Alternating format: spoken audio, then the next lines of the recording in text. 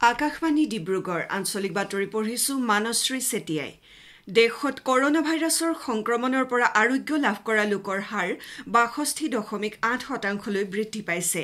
কেন্দ্ৰীয় স্বাস্থ্য মন্ত্ৰালয়ৰ শেহতীয়া তথ্য অনুসৰি যোৱা ২৪ ঘণ্টাত ১৯,৫৪৭ জন ৰোগী সুস্থ হোৱাত মুঠ আৰোগ্য লোকৰ সংখ্যা ৪,৭৬,৩৭৮ জনলৈ বৃদ্ধি হৈছে। আনহাতে এই সময়ছোৱাত দেশৰ বিভিন্ন ঠাইৰ ২৪,৮৭৯ জন লোকৰ দেহত কৰোনা ভাইৰাছৰ অৱস্থিতি প্ৰমাণিত হোৱাত দেশত মুঠ আক্ৰান্তৰ সংখ্যা ৭,৬৭,২৯৬ জন হৈছেগৈ। অসমত কোভিড-19 ৰোগত আক্ৰান্ত লোকৰ সংখ্যা ১৪,০৩২ জন আৰু মৃতকৰ সংখ্যা ২৪ জনলৈ বৃদ্ধি পাইছে। ৰাজ্যৰ স্বাস্থ্য বিভাগে দিয়া তথ্য অনুসৰি আজি গুৱাহাটী চিকিৎসা মহাবিদ্যালয় হস্পিটেলত ২ জন ৰোগীৰ মৃত্যু হোৱাৰ লগতে কালিৰ দিনটোত গুৱাহাটী মহানগৰীত ৪২৩ জন লোককে ধৰি ৰাজ্যৰ বিভিন্ন ঠাইত নতুনকৈ ৬৯৬ জন ব্যক্তি ৰোগবিধত আক্ৰান্ত হৈছে। ইফালে কৰোনা ভাইৰাছৰ অধিক সংক্ৰমণৰ প্ৰতি লক্ষ্য ৰাখি ডিব্ৰুগড় আৰু মাজুলীকে ধৰি কেতবোৰ জিলা প্ৰশাসনে ইয়াৰ বাসিন্দাসকলক অত্যন্ত জৰুৰী কাম নহলে গুৱাহাটী মহানগৰী ভ্ৰমণ নকৰিবৰ বাবে নিৰ্দেশ দিছে। অৱশ্যে বৰ্তমান মহানগৰীখনত অব্যাহত থকা লকডাউন আৰু এণ্টিজেন টেষ্টৰ পিছত আক্ৰান্তৰ সংখ্যা ৩০%ৰ পৰা ১৬%লৈ হ্ৰাস পোৱা বুলি জানিব পৰা গৈছে। মুখ্যমন্ত্ৰী সৰ্বানন্দ সোণোৱালে কালি গুৱাহাটীত এখন পৰ্যালোচনা বৈঠকত অংশগ্ৰহণ কৰি কয় যে জনসাধাৰণৰ সুৰক্ষাৰ প্ৰতি লক্ষ্য ৰাখি ভৱিষ্যতে সমাজৰ বিভিন্ন ক্ষেত্ৰৰ ব্যক্তিৰ সৈতে আলোচনা কৰি কোভিড-19 ব্যৱস্থাপনাৰ বাবে কৰ্মপন্থা লোৱা হ'ব। কোভিড-19ৰ প্ৰাদুৰ্ভাৱে সৃষ্টি কৰা আৰ্থিক সমস্যাৰ পৰা দেশৰ দৰিদ্ৰ জনসাধাৰণক সকাহ দিয়াৰ লক্ষ্যৰে কেন্দ্ৰীয় চৰকাৰে কেতবোৰ জনকল্যাণমূলক কাৰ্যসূচী গ্ৰহণ কৰিছে। এই অনুসৰি প্ৰধানমন্ত্ৰী উজ্জ্বলা আৰু প্ৰধানমন্ত্ৰী গৰীব কল্যাণ অন্ন যোজনাৰ ম্যাদ বৃদ্ধিত কেন্দ্ৰীয় মন্ত্ৰীসভাই অনুমোদন জনাইছে।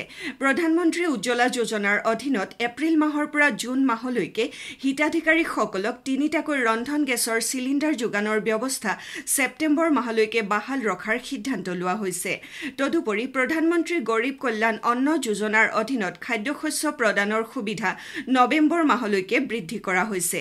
কেন্দ্ৰীয় চৰকাৰে কৰ্মচাৰী ভৱিষ্যনিধিত চৰকাৰী বৰঙণিৰ সময়সীমা আগষ্ট মাহলৈকে বৃদ্ধি কৰিছে। তদুপৰি কেন্দ্ৰীয় মন্ত্ৰীসভাই প্ৰধানমন্ত্ৰী আৱাস যোজনাৰ অধীনত দেশৰ ১০৭খন মহানগৰীত প্ৰব্ৰজিত শ্ৰমিকসকলৰ বাবে মাহিলী কম ভাড়াৰ বাসগৃহ নিৰ্মাণৰ প্ৰস্তাৱত অনুমোদন জনাইছে।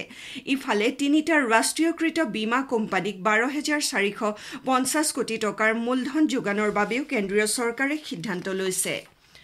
বানপানীৰ সময়ছোৱাত হ'ব পৰা পশুধনৰ ক্ষতিৰ প্ৰতি লক্ষ্য ৰাখি অসম চৰকাৰৰ পশুপালন আৰু পশু চিকিৎসা বিভাগে বানপানীৰ সময়ত আৰু বানপানীৰ পিছত ল'বলগীয়া সতৰ্কতাৰ পৰামৰ্শাৱলী প্ৰকাশ কৰিছে। এই অনুসৰি বানপানীৰ সময়ছোৱাত পোহনীয়া জীৱ-জন্তুসমূহক ওখ ঠাই নাইবা চাংঘৰত ৰখাৰ ব্যৱস্থা কৰিবলৈ কোৱা হৈছে। পশুধনসমূহে খাদ্যৰ অভাৱত যাতে অপতৃণ নাখায় তাৰ প্ৰতি দৃষ্টি ৰখাৰ উপৰি আম, কঁঠাল, বাঁহ, কলপাত আৰু কলগছ পানীৰে ধুই খুৱাবৰ বাবে পৰামৰ্শ দিয়া হৈছে। আনহাতে বানপানীৰ পিছত গোহালি নাইবা গঁৰাল বীজাণুনাশক ঔষধেৰে পৰিষ্কাৰ কৰাৰ লগতে অপৰিষ্কাৰ পানী আৰু অপৰিষ্কাৰ খাদ্য খোৱাৰ পৰা পশুধনসমূহক বিৰত ৰখাৰ পৰামৰ্শ দিয়া হৈছে। তদুপৰি জীৱ-জন্তুসমূহৰ দেহত চবকা, গলফুলা, গাহৰি জ্বৰ আদি যিকোনো ধৰণৰ সংক্ৰামক ৰোগৰ লক্ষণে দেখা দিলে পশু চিকিৎসকৰ সৈতে যোগাযোগ কৰিবলৈ কোৱা হৈছে। এই সম্পৰ্কীয় যিকোনো তথ্যৰ বাবে পশুপালন আৰু পশু চিকিৎসা বিভাগে টোল ফ্ৰী নম্বৰ 1962 যোগাযোগ কৰিবৰ বাবে জনসাধাৰণলৈ আহ্বান জনাইছে। ভাৰতীয় ৰেলৱেক ব্যক্তিগতকৰণ কৰা হ'ব বুলি প্ৰচাৰিত এক বাতৰি ৰেল মন্ত্ৰী পীয়ূষ গোৱেলে স্পষ্টভাৱে নাকচ কৰিছে। ভাৰতীয় ৰেলৱে বৰ্তমানৰ দৰে সেৱা আগবঢ়াই থাকিব বুলি উল্লেখ কৰি তেওঁ কয় যে কোনো কাৰণতে ইয়াৰ ব্যক্তিগতকৰণ কৰা নহ'ব।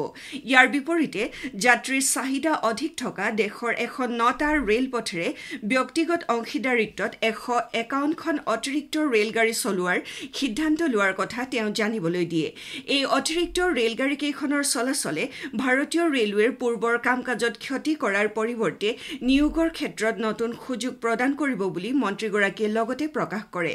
প্ৰতি ঘণ্টাত সৰ্বোচ্চ ১৬০ কিলোমিটাৰ বেগসম্পন্ন এই আধুনিক ৰেলগাড়ীকেইখনৰ চালক আৰু সুৰক্ষা কৰ্মীকে ধৰি সকলোবোৰ বিষয়া কৰ্মচাৰী ভাৰতীয় ৰেলৱেৰ অধীনৰ হ'ব। আমাৰ আজিৰ আঞ্চলিক বাতৰিও ইমানেই।